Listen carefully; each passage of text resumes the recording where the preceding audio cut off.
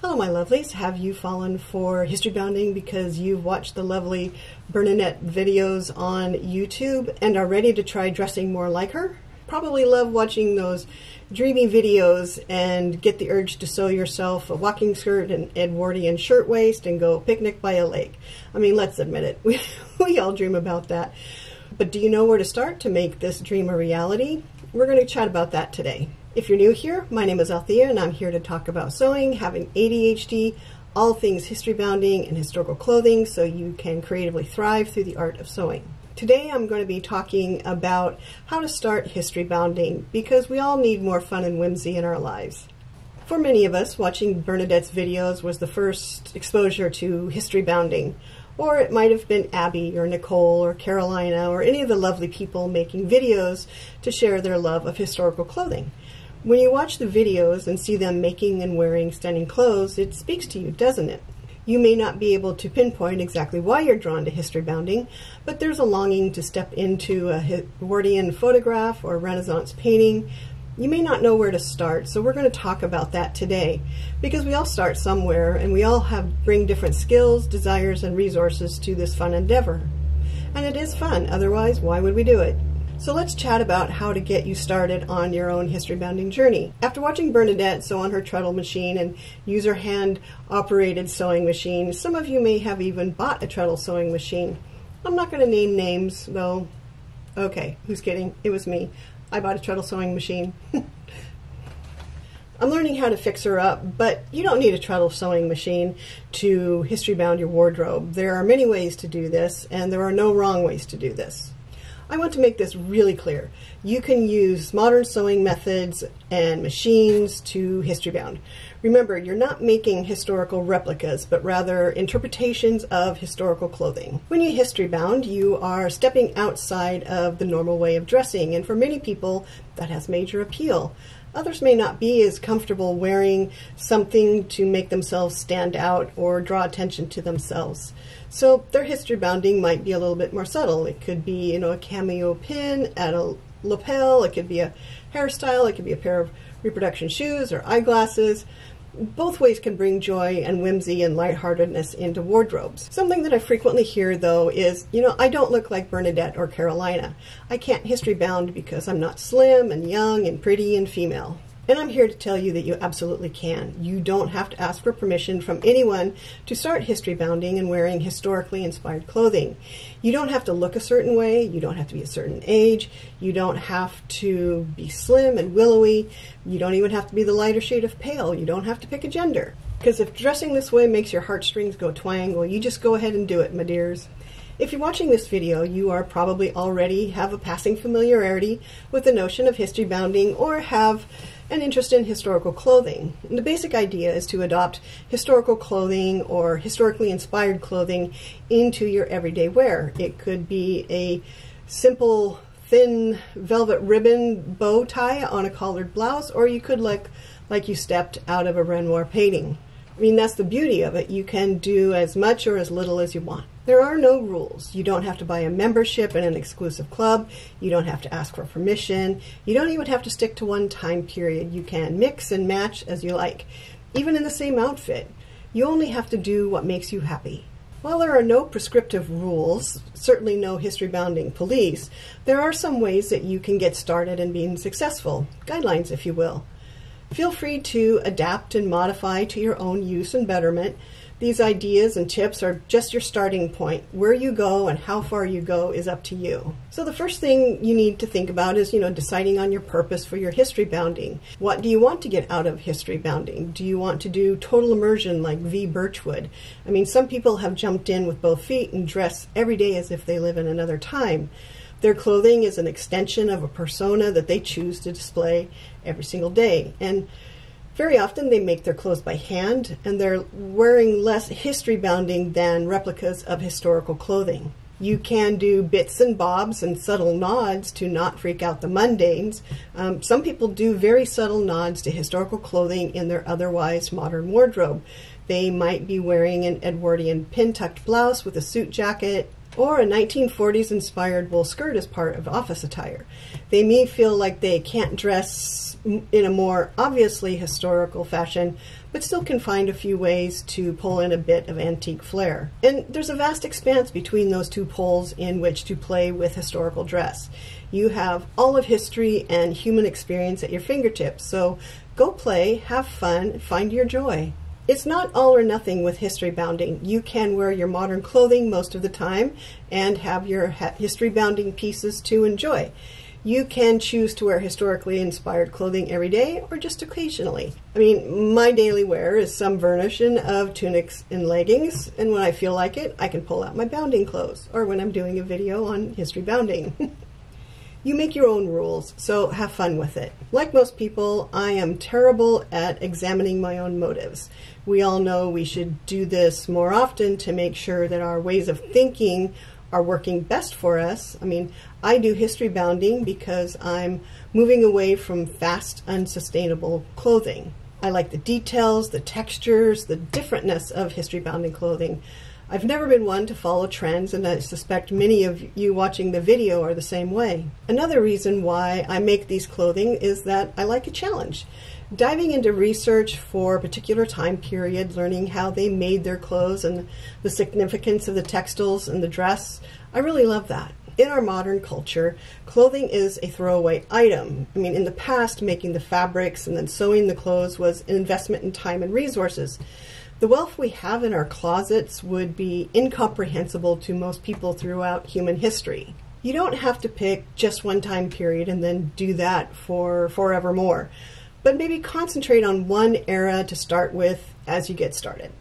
This will make it easier to create cohesive looks and a wardrobe.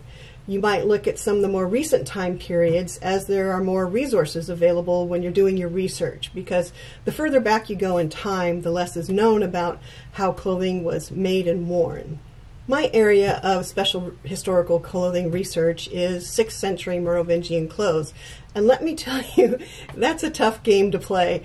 We only have a handful of surviving garments and very little archaeological or historical records. So choosing to start your history bounding journey in the 1900s and onward would be much easier, especially if you are a beginner sewist. So when you're looking for sources of inspiration, I mean, seriously, we have so many ways of being inspired these days and learning more about historical clothing just in general, because it's in our media all over the place. I mean, seriously, where do I start? There's so many options out there. There's movies and television shows and fandoms. You have shows like Bridgerton and, all of the other historical dramas out there that you could kind of play with. You have all of those World War II spy thrillers, so there's a lot of media that you can look at and see what kind of clothing you would like to wear. Another way to look at it is, what periods of history are you most interested in? I mean, where would you go if you could time travel safely and if safety were no issue? Modern science and medicine is a real necessity. Does any time period or culture speak to you? Is there family history that you would like to research? Do you want to look into what your ancestors would have worn? And then we have books. Jane Austen has launched 1,000 closets and costumes. I mean, look at the popularity of Bridgerton and the zillion adaptations of Pride and Prejudice.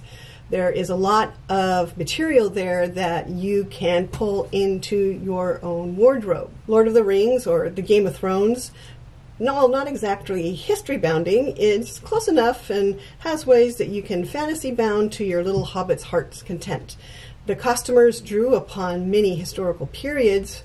For the people of Middle-earth, the Rohan were based on Norse cultures, the hobbits on a pastoral Victorian lifestyle, and elves on 12th century high romance periods. So any book with any history can be a source of information. Once you decide on a time period to start with, now you have to get the clothes, right?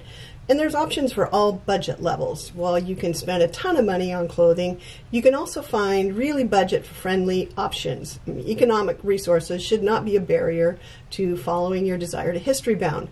So here are some ways that you can build your history bounding wardrobe. There has been an explosion in new sewists taking up the needle over the last few years. A fair number of them are new history bounders wanting to make something to wear for themselves. There are literally millions of videos on YouTube to help you learn how to sew. Tutorials for making historical clothing or costumes are all over the internet. Sewing can be learned, so don't let skill level stop you. You can also hire someone to make the clothes for you. I mean, this can be fairly expensive because sewing is a skill and artisans should be paid fairly for their work.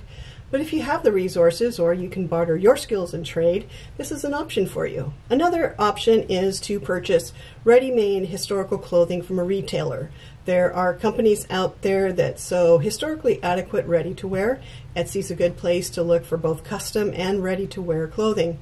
So enjoy that rabbit hole. You can also find more modern clothing that can pass as history bounding. There are companies like eShakti that make clothes that could easily be worn for bounding. Let us know in the comments below if you have a favorite retail or online source for historical clothing. Let's enable each other. Another place to look for inexpensive clothes is in thrift shops and charity shops, especially if you are bounding more modern times. This also makes your wardrobe more sustainable, which we should all be working towards. I mean, clothing companies and textile companies could stop making new products today, and it would be decades before we ran out of usable clothing to reuse and recycle and upcycle. I mean, this outfit here is almost entirely thrifted, right down to the jewelry. The top is, you know, a lightweight cotton with pin tucks in it that I can use in a lot of different ways. This vest, it's Coldwater Creek. I bought it secondhand. So there's a whole number of ways that you can find really good modern clothing, well-made modern clothing that can serve as history bounding. One thing to keep in mind as you shop in thrift stores and charity shops for clothes to use in history bounding is that many people do not have the economic resources to buy new clothing. They rely on secondhand clothes being cheaply available. I know as a single mom with 2 small kids, I rarely bought new clothes either for myself or the kids. So now I avoid buying clothes that someone might need for wearing to work. And I rarely buy clothes too large for me to cut down to my size. It can be astonishingly hard to find plus-sized, well-made clothes in thrift stores. And I cringe to see some of these videos of wee tiny people upcycling a plus-size garment. The world is already stacked against people with larger bodies. Let's not add to that load. So thrift responsibly and with consideration to others. You need to start somewhere. It can be small, like adding accessories for secret history bounding until you get up the courage to do something more grand. It can be all in with a full-on Edwardian suit and blouse and walking skirt and, you know, jaunty hat. How you do it is up to you. That's the fun in the history bounding game. There are no rules or gatekeepers. If you would like to have a solid set of clothes to draw from to live your best history bounding life, I recommend thinking holistically and making a coordinated wardrobe, a capsule wardrobe if you will. I mean, having a coordinated set of clothes makes it much easier to reduce decision fatigue when you're staring at the closet in the morning trying to decide what to wear. So in a nutshell, the goal of a capsule wardrobe is that everything goes with everything. Each top will match all of the bottoms and coordinate with all of the other items in the wardrobe. The concept grew in the early 20th century, but really gained steam in the early 21st century as people embraced minimalism and other forms of shedding the yoke of material goods. I'll link to another video in the description below that I made on capsule wardrobes, or you can watch the full playlist at the end of this video. So let's go over how a capsule wardrobe is put together, starting with the building blocks. It's, start with the basics building blocks of a capsule wardrobe. You have your underthings, you have your foundations, you have tops, bottoms, dresses, jackets, sweaters, coats, and your bling. The key is coordination. Have a color palette in mind as you start to plan. If you don't know where to start with neutrals.